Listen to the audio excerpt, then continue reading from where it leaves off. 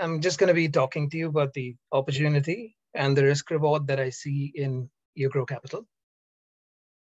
A few disclosures before we start. I am invested. This is not a buy recommendation of any kind, and I'm not a SEBI registered analyst. So this is not a recommendation of any kind, and just a discussion on the business as it is. So today, very quickly, I want to talk about a few things surrounding the business. The first is that this is a business that has a large end market, and it's one that has showcased tremendous growth in the last few years. It's something that's built out of a differentiated lending model. Ugro is an NBFC, and it lends to the MSME sector. So I'll talk today about why its lending model itself is different from other NBFCs and where it fits in. And more importantly, why FY23 and the year ahead is particularly important to the thesis in Ugro and what we should expect. And the main risks that I want to go over today is that its asset quality is unproven, which means depending on the execution that it plays out, on the downside, we have risks of not having a good book. But on the other side, the market may not recognize and assign it a particular multiple until this company has shown what its asset quality is like. The second risk associated with it is low ROEs. And I just want to go over these 5 things. Please keep that in mind. So whenever we think of an NBFC or a lender, there are 3 particular pillars or lens through which we should ask questions about the business. Right? On one side, we have the customer-facing side, which is its disbursals, its acquisition, customer acquisitions, and turnaround times. The second is once it's got an asset on its books, how is it able to differentiate between a good person to lend to and a bad one, namely the underwriting. And finally, how is it doing with receiving payments from the people that it's lent to? Okay, so I'm just going to be walking you through these 3 sides of Ugro's business. And to start with, the whole reason that I said it's a lender with a differentiated business model comes down to something known as co-lending. And for people who haven't heard about this model before, the idea is that traditionally banks, NBFCs, which don't have the same access to capital, cheap capital that banks do, right? They lend at a rate of, let's say, 8 or 9% from banks, and then they lend the same amount to other clients and make their profits on the spreads, right? This model, on the other hand, is something completely different. The idea here is that the RBI wanted to bridge a huge credit gap between the demand that the MSME sector in India has and the access that they have to formal credit. So this model in particular, okay, allows NBFCs to take on 20% of the loans that they disburse onto their books and actually pass 80% of these to banks, okay, and charge a small fee on the amount that they sell to these banks. So the reason co-lending is important is for 3 different reasons. The first is that banks get to reach a market that they traditionally can't reach. They don't have the reach to find MSMEs. And even when they do, they find it difficult to separate good clients from bad. Right? That's the first advantage. The second thing that's truly important for us here is that this particular model generates more ROE than traditional lending models. And this is something that we should spend a little bit of time to understand why. Why is this the case? In traditional lending, if you had an NBFC that disbursed 100 crores of loans, they would require by RBI norms to have about 20 crores of equity capital in order to disburse that 100 crores of loans. Whereas with co-lending, for 100 crores of loans that they pass on, only 20% of what they have is on the book, which means the equity capital that they need to have is actually on 20 crores of the loans for each 100 crores that they disburse. And the end result of this is that this is incredibly accretive for the ROEs. So in this slide here, this is full credit to Go India stocks. They had a write-up on how the ROE tree could look for NBFCs that take on co-lending. And because the number of loans that you can disburse on the same equity capital is higher, this has a huge amount of difference to the ROEs that NBFCs can do. So the thing that becomes important for an NBFC that takes on co-lending is that the higher amount of your book that comes under co-lending, the larger the ROE that you can generate. So in this particular table, as you can see going down, as your co-lending proportion of your book increases, no matter what your loan yields are, whether they're 12% or 14%, any NBFC, for example, that puts out 70% of its book under co-lending can generate ROEs of 24%.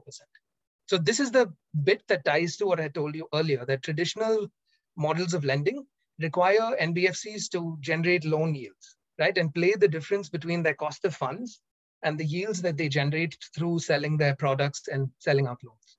But here, crucially, the yields of your loans don't matter as much, but for you to generate traditionally good ROE metrics, what's more important is that you disburse more loans through the co-lending model. So this is the first thing it's truly remarkable. And the point I want to make right now is that we're very early in India on this landscape. So currently today, this was introduced in 2018, and then again further in 2020 for housing companies. Okay, someone has a hand raised. We can go through a question right now. Hey, this is Vijay. Quick question. Again, how is it different from securitization that happened in the US? In what way? In 2008, we had securitization of home loans, right? Yeah. This is just target audiences, MSME segment, but it is having characteristics of securitization, right? Yeah, so what you're absolutely right on here is that what ultimately matters in this case is the underwriting for the particular NBFC becomes paramount and super important. If their underwriting models aren't great, loans that they pass on to banks may not have the same rating as you saw in, let's say, 2008. But the key difference here is without co-lending, the landscape to reach the MSME sector is particularly difficult. Why? Because NBFCs in general, while they want to disburse money to them, they don't have enough credit and capital to reach them. So this is the point that's being made here. And as you've mentioned, the underwriting is extremely important. Okay, I have a follow-up question. You don't need to answer this. We can continue the presentation. But there were two institutions in India called SIDBI, Small Industrial Development Bank of India, and IDBI. It's Industrial Development Bank of India. If you see their history, the recovery from their lending has been very poor. This is just a caveat. Huh? I agree. I mean, I think, however, that the points that you mention are no different from traditional lending models to co-lending here. That even if you have an NBFC that passes on loans, for example, or carries loans on its own books, having bad underwriting and bad collections generally will bankrupt the bank. So Yeah, sorry to interrupt you again. What I'm trying to imply is the moral dilemma here is this company can start dispersing as long as they can give the risk away to the banks. That's what I mean, right? Okay. Yeah. So this company has limited risk, but eventually the risk underwriters are the banks. That's true. That's true. And I think the RBI has introduced checks for this. The first of these is that banks also go through the asset pool before they take on the loan. They have the right to reject any bundle of loans that are given to them. The third is that the third caveat that they have here is they also need to agree on an underwriting method with these NBFCs before they disburse these loans. And there's a whole bunch of different checks. So, yeah. Do you have a list of banks that these guys are actually operating with? Yes. And let's go to that right now. So the point that I was making earlier was that... Sorry for my... Can you go back to the banks? I'm coming to that next, but I just want to make a quick point before we move to the banks. The idea here is that we need to be looking for any kind of co-lending proportion above 30% for us to generate any meaningful ROEs from the market. Okay. Here are the banks currently that have co-lending deals with Ugro. So primarily, I think the largest name on this list right now is SBI, right? Apart from them, Bank of Baroda, IDBI, as you said, Central Bank of India, and Indian Overseas Bank all have co-lending agreements with Ugro Capital at the moment.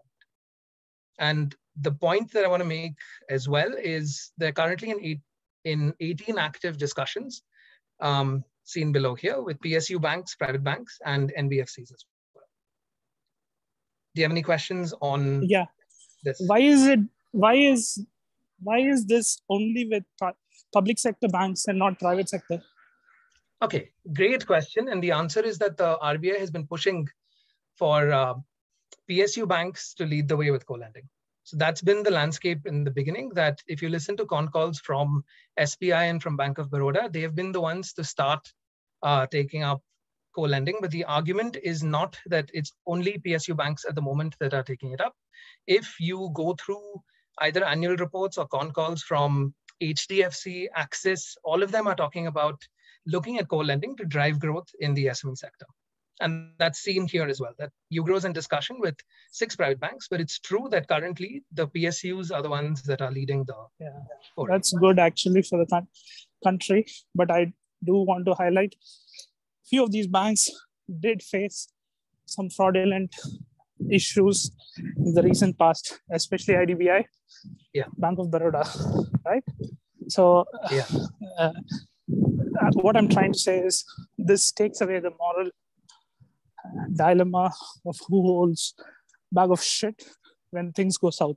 So I would like to see how the promoters are linked, or how are they cracking this deal with these banks, public sector banks, right?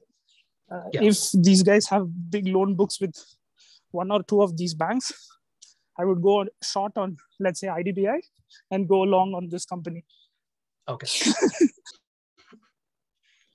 One question on this good trading strategy, by the way, Vijay.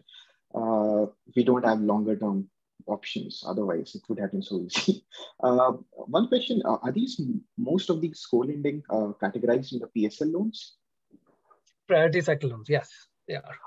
So basically, it's they have to meet their regulatory requirements of a certain percentage in PSL loans, and they're just out. They don't want to build their own capabilities, and they just want to outsource it to a third party. Yeah, that's right, in the public sector. But I think we can go over commentary made by different banks, but I think we'll get to that after we discuss the company, because I think it's important, but we'll get to that. Okay, so I think moving on to the next part of this bit. So the way Ugro's arrived at understanding which people to lend to is threefold. So what they did was they worked with CRISIL and looked through all of the MSMEs that fell into their sector. And as the image suggests, they worked with them to identify 20 sectors within the MSME space to lend to, and finalize 9 that they think offer the least amount of risk in terms of their cash flows, and therefore should provide better asset quality. So this is the first check that management has done. That they said, we're not just lending to MSMEs randomly, but they have a method of choosing 9 particular sectors. And these include things like chemical companies, education, schools, for example, and people that use machinery to expand, for example. So there are 9 key sectors. And the second thing that they did after arriving at these 9 key sectors is they have a data model. Okay, and the data model works twofold. The first is that they use data from banking history for their clients, and they look at things like transaction frequency, what kind of savings or amount of money is left in the bank for any given time period. And through that, they build a model that spits out a score for what their credibility will be based on these things. So they use 3 bits of data. One is GST data, the second is bureau, and the third is with the bank.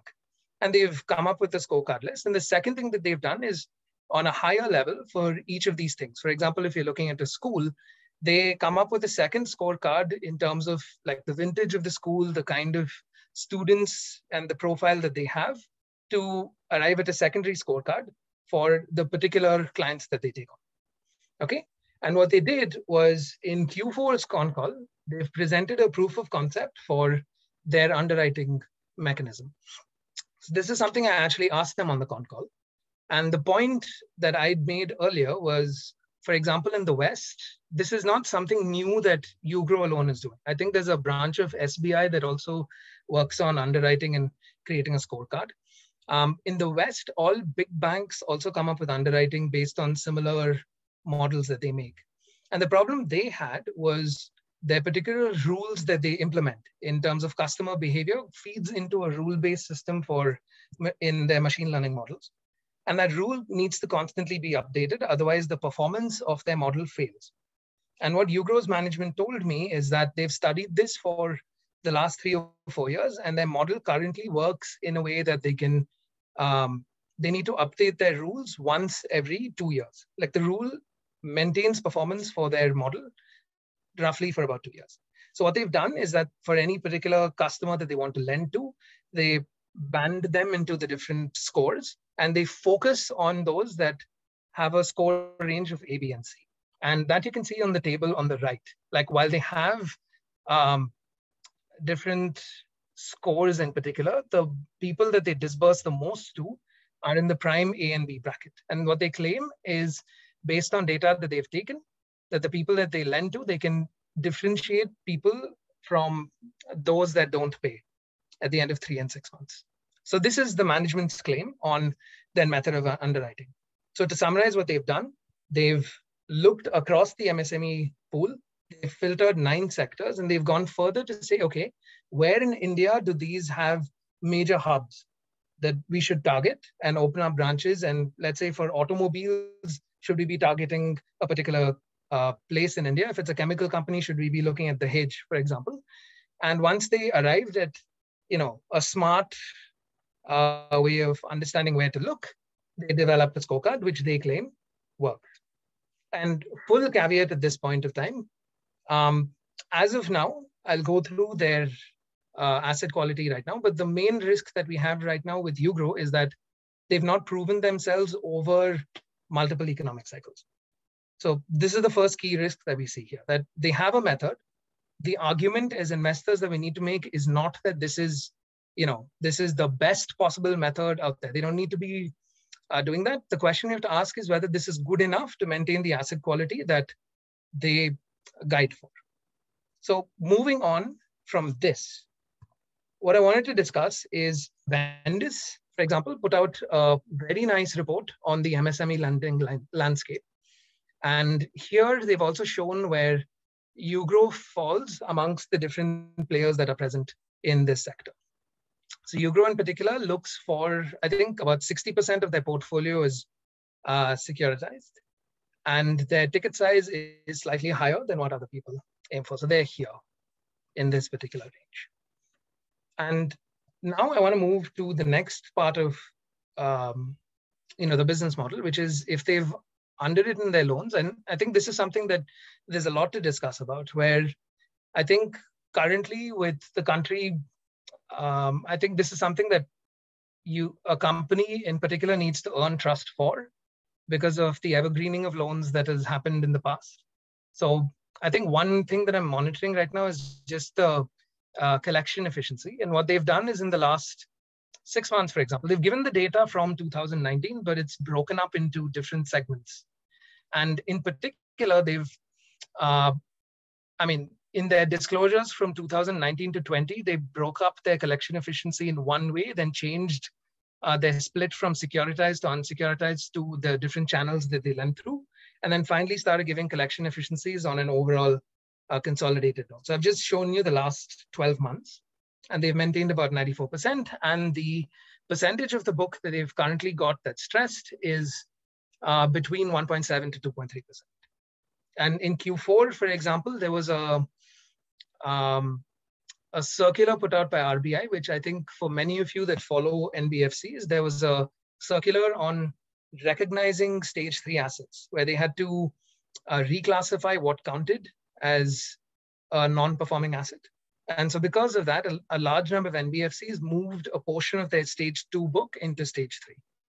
But in general, Ugro so far till date has maintained a stage 3 of about 2%.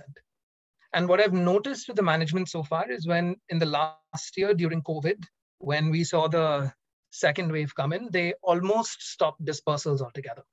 So they'd halted it. They'd been prudent with their growth strategy, and they've always provisioned a little more than what's been required by the RBI. You can see that in the slide below. I think they provisioned 40 crores versus the regulatory requirement of 27.2. So what I've seen so far, they've been prudent with their strategy. Lastly, again, credits to Avendus. They've put out a nice comparison of where they expect credit costs to be across asset classes.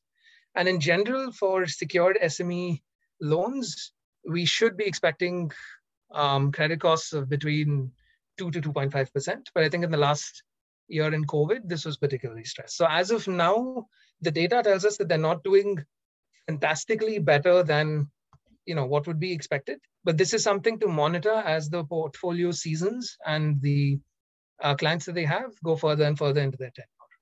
It is roughly between 1 and 3 years. Okay, so moving forward, something else that I'd like to highlight, which stood out to me with the book, is usually lenders have a reliance on one particular state, right? And for them to move across geographies has been difficult and not always successful. So something that stood out to me with Ugro, for example, is that from the get-go, they've been diversified with their geography mix, and there's not one particular state that contributes a large amount to the overall pie. And the same thing is true of the sector mix. So that's what you can see here. So the story so far on operating and financial metrics is one of growth, where they've scaled up their AUM tremendously from about 1,300 crores last year to currently it's over 3,000. And so far, they've maintained their NPAs in the 2 to 2.5% range. This is where we are. But what being completely honest with you, this is not a reason that the NPAs will remain low in the future. All we know right now is so far in the last 2 years, they've maintained asset quality. And this is something that we have to monitor. Why do I say that FY23 is an inflection point? Well, the first is that they've guided for their off-book AUM to scale tremendously from the 16% that it is right now to 35% in FY23. So from the discussion that we had earlier on ROEs, we should expect that this first particular point should generate better ROEs than we've seen so far in FY22. The second thing that I'd like to highlight is in the Q4 con call, they had mentioned that so far they've spent a large amount of their money on OPEX. And that's a contributing factor to the ROE being low. And they've scaled their branches from about 10 to 100 in the last year. They've said this is enough for the next year and a half, so to speak. So already in Q1, we're expecting a cost to income of about 63%, which is 10% lower than what we saw in Q4. So putting these two together, if this company can manage to scale up their off-book AUM, I'm ignoring their AUM guidance here, right? But if we just focus on the amount of loans that they disburse through co-lending, and if it's higher than 16%, and they can bring down their OPEX, I'm confident that this company should see ROE expansion in FY23, as well as generate better profits than it has in FY22. So this is why I think FY23 in particular is an inflection point. The growth, while it seems alarming, if 50% of the growth is off book and they can maintain good standards with their underwriting, this is not as alarming because as we had discussed earlier, on the same equity capital, you can disburse more loans. So on book, they're only looking to have about 10,000 crores. Lastly, what I want to share with something that I noticed was their very first presentation that they put out in 2019. They only had 7 branches. And they said, like, if things go well in 5 years, we should have about 27. They've actually managed to put out 91 branches today. They've hit their target of meeting 12 states. And currently, they work with 55 lenders. And in 2019, they had said that they'd like to have between 10 and 15 co-lending partners. Today, we're at 5 with 18 active discussions. So this is where we stand. And these are the things that I'm monitoring. At this point, I'm happy to take questions and discuss. I am invested in biased, but I think Yeah, I think the major risks that we see right now are that the underwriting has to be seen across a multiple, economic cycles and may either fall apart or the market may not reward you as an investment until this company can prove itself. And yeah, thank you. I have a few questions. I do. Sorry. Yeah, go ahead, Harsh. Okay, so I have a few questions. I saw like the CEO resigned last year. Also, the promoters have been selling. I think they are probably partly funded by private equity. But like, who is running the show? Like, who is this person who is building the team? Okay, so I can go over that if we have time because I think there's a large story to tell. But the person who, so the way the equity structure works, and if I can give you the story quickly in a few minutes, the story starts actually with Religare. And the point is the current person who's running the show at Ugro is a man named Sachindranath. Okay, and he was actually the group CEO of Religare between 2009 and 2014. And Religare is famous because the Ranbaxy brothers had pulled off an enormous scam with Religare. They had stolen about 2,500 crores of shareholder money.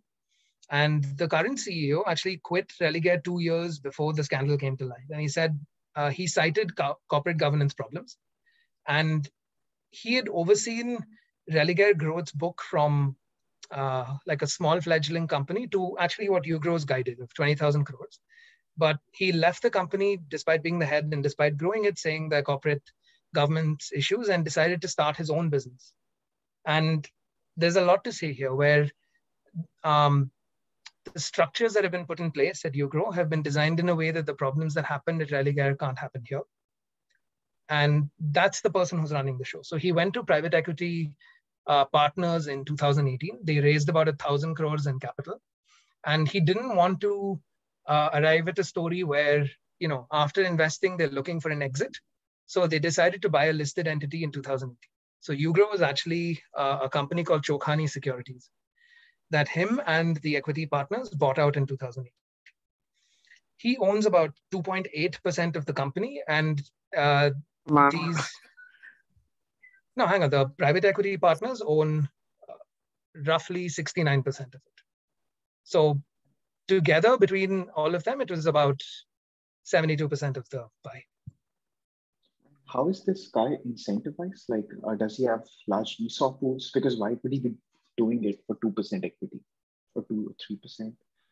Do you know, like, if he has large, I know they do have an ESOP scheme. But apart from that, no, I think I can give you that answer. That there is, I do believe there's an ESOP scheme, but he does own 3% of the pie. And I think you showed on one of the slides about collection efficiency, which has been kind of maintained around 94% in the last 12 months. In that case, if the collection efficiency over a 1 year period is, let's say 94, 93%, then how can the stress pool be only 2%? Like, this would imply that the stress pool is probably more than 5 or 6%. That's a good question. Have you thought about it, or I haven't thought about that before. These kinds of details are generally provided in securitization documents. So basically what they're doing is they're acting as a broker. They are underwriting for different people and they are putting up a small risk capital. So generally when they securitize these documents, these have to be rated by, let's say, a CRISIL or a CARE or a ICRA or SMERA or anyone. They have, and that's true. Yeah. And over there, you'll be able to find like for the securitization pool, what is the delinquency? So maybe the company doesn't report it, but if you read the securitization documents, you will have the stress pool, because it doesn't, like, if you have been not collecting 6 or 7% of your loans for the last year, how can stress be only 2%? Okay, great point. I'll go look at it. What is true is I've seen the pools that they do pass on.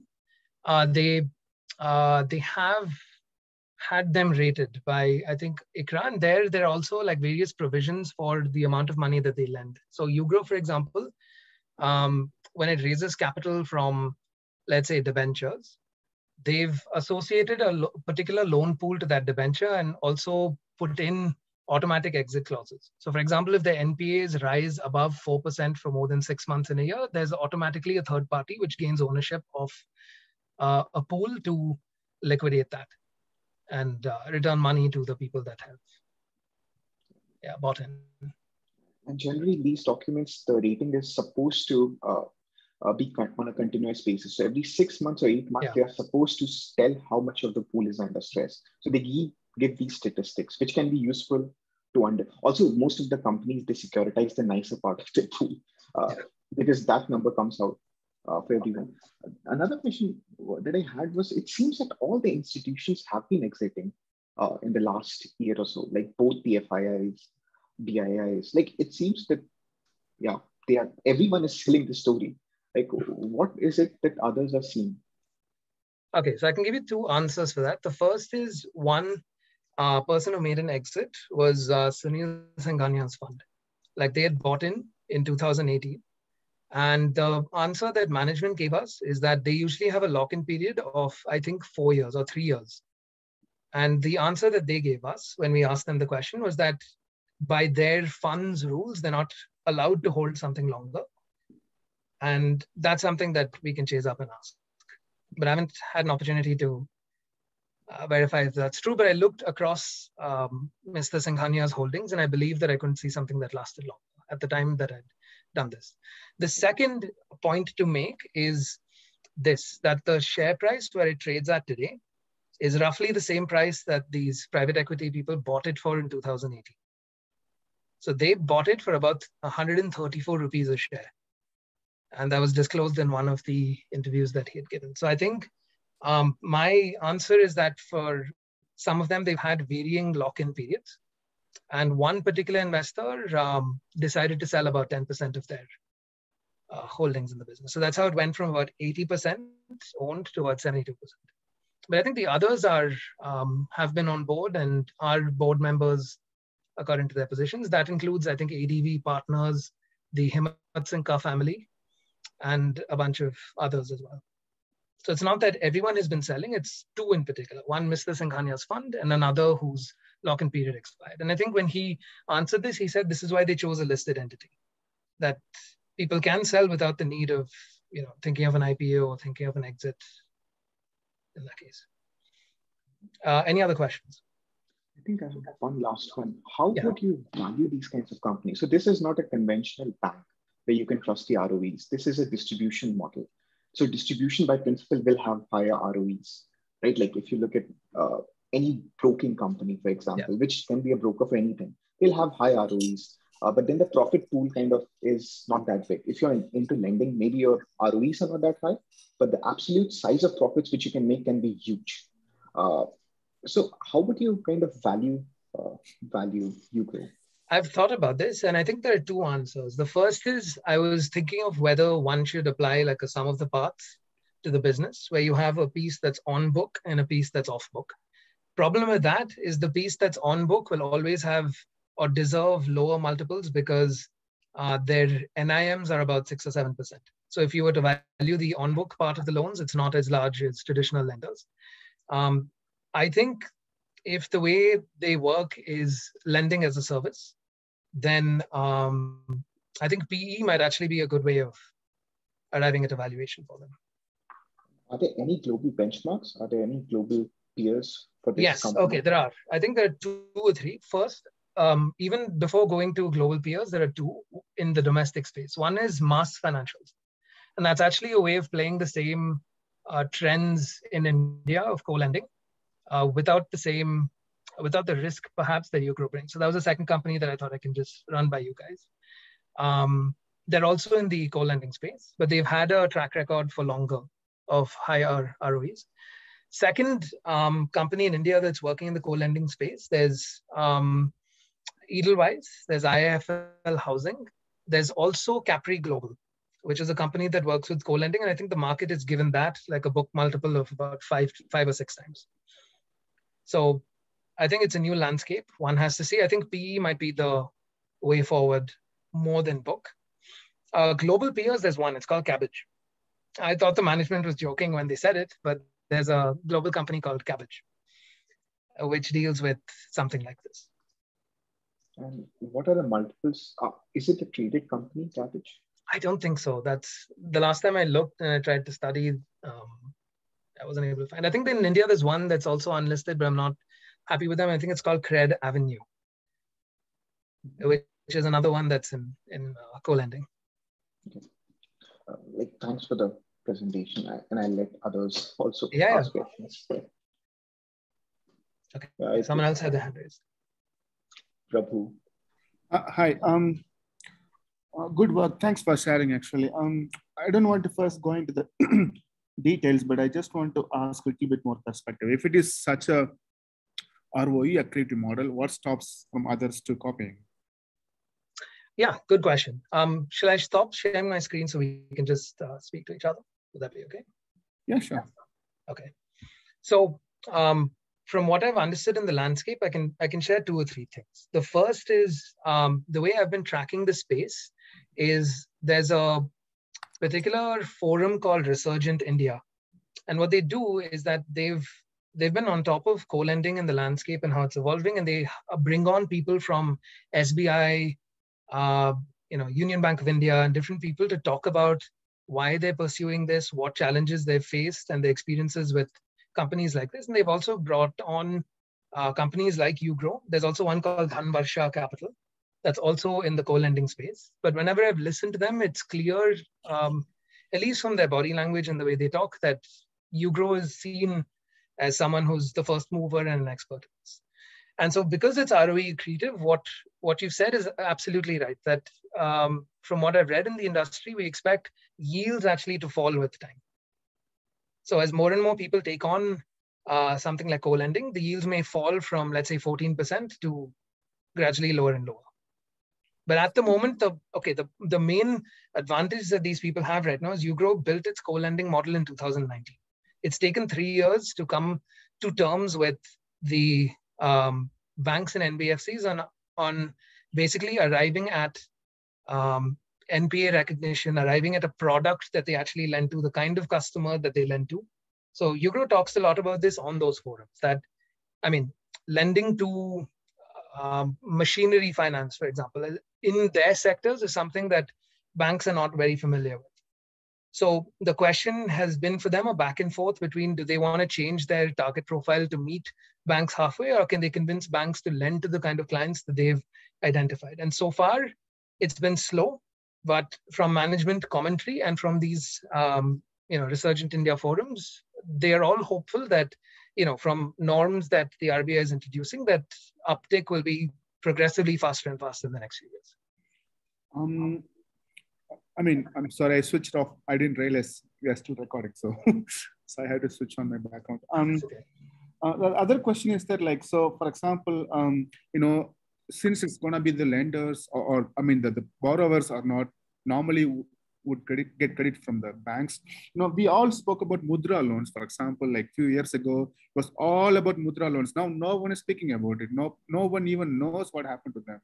So, that's just an immediate example that we have in hand, which is, I'm not saying it's a bad thing. Maybe the economy will improve. That's number 2. And before you answer that, I also, if you look at the lending pattern or the amount of, the contribution from each state, it perfectly matches with the GDP of each state. Like South has really, so it's completely connected to the GDP growth, in my opinion. The growth. Great point. Yeah, nice observation. So the macro point of view has to be taken care. Looked into, if you want to, how much we're gonna grow next year. I think that will probably match with the growth. Of course, there are some X factors like co-lending and stuff like that. But so, I don't know what you expect from next year. 2 things: how much India would grow. That's number 2. Also, is that how do you think about Mudra loans, especially given that borrowers are not, like the normal ones? Okay, taking that point by point, I think, we can look at the figures for India's GDP growth. But I think here, in particular, since Ugro is a new company which is expanding branches, it's likelier that partnerships that it forms and the branch expansions that it does will drive growth in those sectors compared to Ugro. But you've actually raised an important point that for me as an investor, I'm looking forward to this particular credit cycle right now because it'll shed light on the book and the quality of the book. And we'll get data on both fronts. Like if the macro scenario is difficult for the MSME sector, it'll tell me immediately that, okay, whether the stressed pool goes up or not, gives me data to understand how they perform. So that's why I started off by telling you the risk right now is that we don't know how they will perform. And this will be one important data. On the e-mudra loans, that's not something that I'm familiar with. So I don't want to give you an answer without of one that I don't know. What I can tell you is I've just been following commentary from PSU banks, from forums like this where people are talking about it. We don't know. We don't know if co-lending will pick up or not. But based on recent developments with the RBI, including, I think last week, there was a push by, I think, a finance minister telling PSU banks to onboard account aggregators. I think the industry is moving towards it being likelier that there's a pickup in co-lending than not. But that's something to be seen through FY23. Just one more last thing is that their scoring is that based on ML model or something? Yeah. Because, yeah, I mean, I don't know. Do you know if any ML model that worked well for lending? You know, like so far, I mean, that's also gives me some nervousness. You know what I mean? Like, we all. I think, I mean, if you look abroad, there have been successful machine learning models that are able to differentiate to some degree between good customers and bad. But I think, so to me, as an investor, the point was that I think we have to just argue that what they're doing is better than currently existing standards. Like if you can do without machine learning and disburse loans in a particular format, if you can apply a smarter mechanism that something that generates, let's say, 2% of a stressed pool, that's positive for me. But there's no way we can tell from now. And in every con call, whenever management brings this up, there's something that we can go through.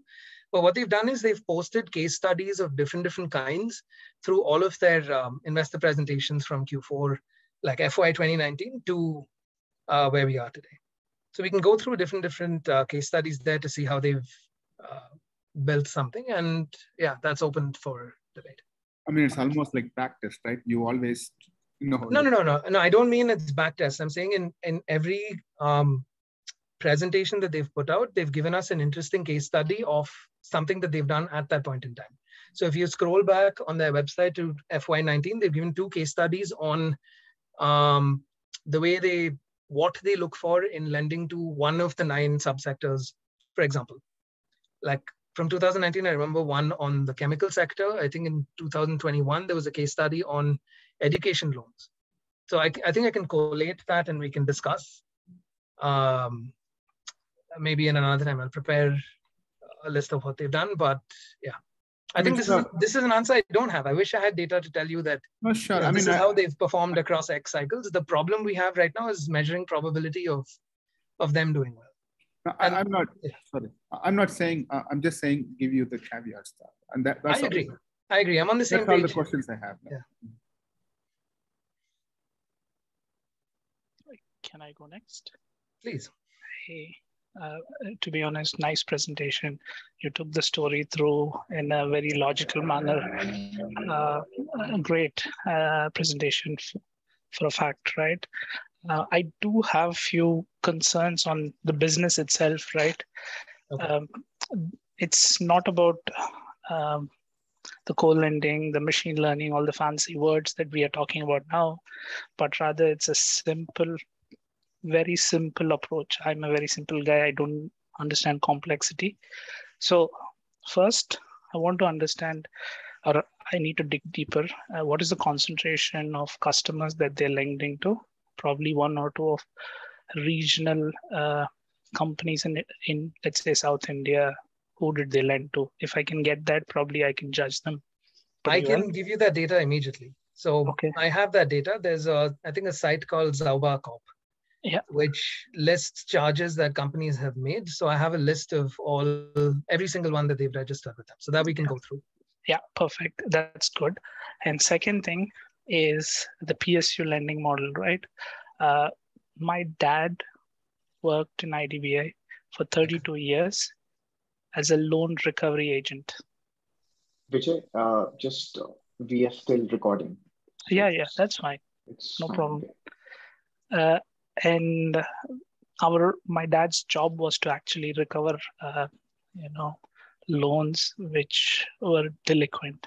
Yeah, and it's IDBI. It was set up by Government of India to actually give out loans to industries as part of, let's say, incentivizing industrial growth. And after the 90s, it became predominant in lending. And they also created another institution called Small Banking, Industrial Banking Development Bank, or whatever. It's called SIDBI. Yeah. And personally, my dad got at least 2 or 3 death threats over his career. So what this shows is lending is a hard business.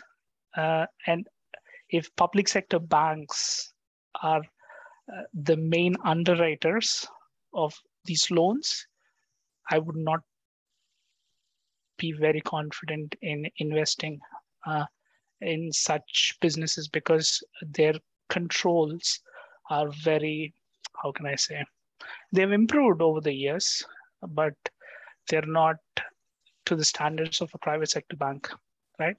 The minute a private sector bank signs up, then I would be a little bit more comfortable looking into this business. I can give you 2 things very quickly before I move on. I'd actually love to talk to you about this. So on the first point, it's Ugro that's underwriting, and they sell the loans, 80% of these loans to the banks, and the risk is shared in an 80-20 manner. So it's Ugro's underwriting, it's IDBI's capital, if that puts it to any ease. The second thing to say is that Ugro has an agreement with ICICI Bank. How much ICICI Bank is funding their loans? So, what is the scale? Okay. So just talking about that very quickly, the idea was that they've signed in principle an agreement to discuss co-lending, and they signed that in 2019 with ICICI. Currently, they've not arrived at a product and not agreed on underwriting norms, so it's still work in progress. But they disclose that they're working with ICICI well in like 2019. Yeah, that's fine. Again, I have an issue also with their growth strategy, right? The thing is, they said that we'll grow at 27 branches for next 2 years, 3 years, and they suddenly they grew to 91. massively. Yeah. The problem is, during a crisis period like COVID, capital is of high demand, right? So here we are in a business of lending money. Money is your so-called asset, right? Then there are always a lot of takers during a crisis period to actually take money out of you, right? So I wouldn't take that growth as a benchmark, rather let them see how this capital cycle flows, right? Now there is interest rate tightening across the world. Private equity players will exit because they want a dollar denominated return and so on. Let them go through this cycle, and then probably it's worth looking at maybe early next year, after at least 1 or 2 capital rate hikes, right? Yeah, I agree with you. I think this is exactly my thought process, and why I said, to me, I'm looking forward to FY23 either to make the thesis or break it. In particular, I just wanted to say that, like, while they've been around since 2019, they spent the first year and a half after getting the capital infusion just to build their technology model and build this side. So during COVID, they actually worked on improving their tech, and they didn't disburse as much. And I can show you that. There's actually more, which gives me confidence. If I can just share a slide from their presentation in a different sheet. So just give me one moment to pull that up. And I hope this also, it gave me confidence to some degree. And I'd like to share that with you. Okay.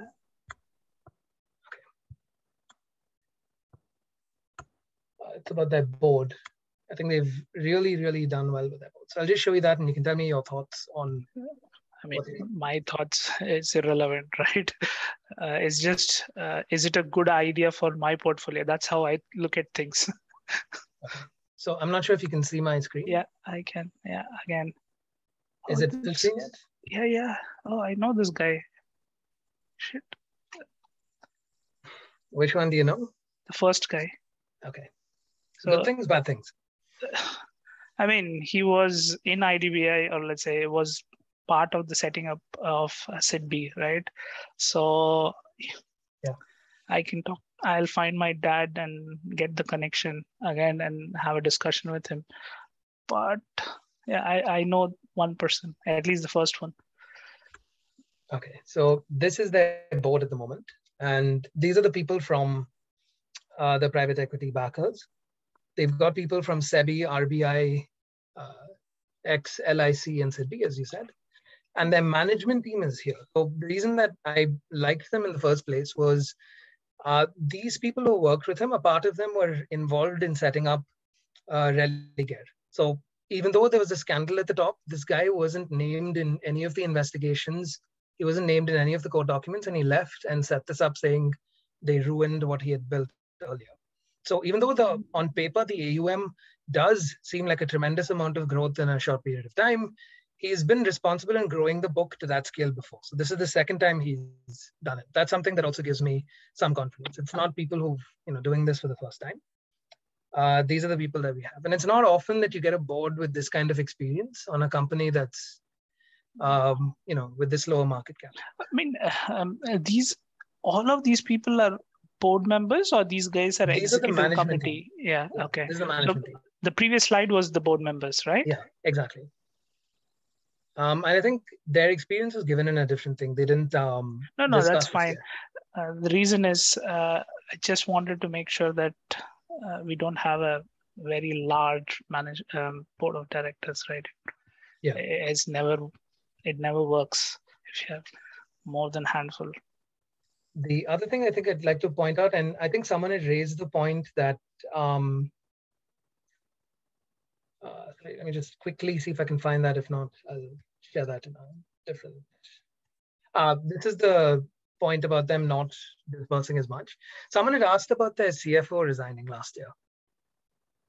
And I believe I have an answer for that. So the first problem is that they brought on people from Religare that decided they wanted to move to. One guy had come from asset management to work with them on the NBFC and then decided to go back to his old profession. The second thing is that I think there is some risk of keeping these people because I believe the remuneration that they give at the moment is very low. Like they're not paying them much at all. So I think they followed this guy from Religare to where they are now. And depending on how they scale up, it's a question of whether they can keep them. But let me just share. I can share the governance slide if you'd like. But do you have any more questions? Because I think Harsh also wanted to present Avanti, and I've taken up quite a lot of time on this. Hey Chinmay, this is Dinar here. So I missed your earlier part, but what's the key differentiator? Like they're just focused on certain verticals. Key differentiator to me is first that they're focusing on co-lending where there aren't many in this landscape who've made the move. Yeah. So they're the first movers right now and potentially can become India's largest co-lending platform based on how their discussions pan out. Second thing I said was that they have an underwriting system that's smart. I don't claim that they have the best underwriting system because I think SBI also has one that's impressive. But in general, there's been a push, at least in the West, towards models that focus on machine learning. So that's what I said is differentiated. And yeah, I think the point of my story is that they have aspirations but are yet unproven. And there's nothing one can do or argue. The only thing one can do is follow the data and give them time to prove themselves. There's nothing I can say. There's nothing, honestly, I can point to or data that I can say that shows that what they've done right now can sustain in the future. So for example, right, India Bulls also is now into co-lending. And they set up a platform with integrations with all these public sector utilities, right? So they do the operational bits, but the capital comes from banks, But for India Bulls, I believe it's housing funds. But all I'm saying is, and then doesn't Bajaj Finance, they won't do something similar? Or I think everyone, I mean, I encourage you to go see from con calls, but most NBFCs have spoken about pursuing co-lending as a growth strategy going forward. So it depends on the end use. And I haven't, to be honest, seen it from Bajaj Finance, but there are a number of other NBFCs that have. Okay. Very, very basic question. What's the difference between co-lending and securitization? I think they charge a fee on the 20% that goes. Have you, we can walk through the, what do you say, the difference.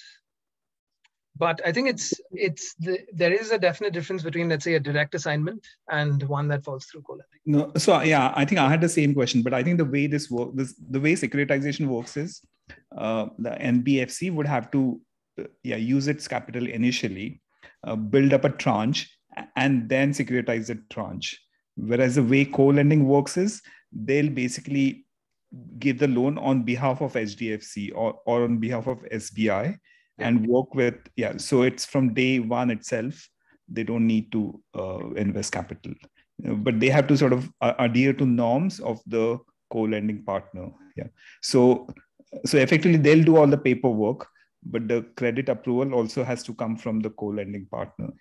Okay, so just to follow up to that, so during the securitization era, there was also something called as direct assignment, which is what HDFC does for HDFC Bank, right?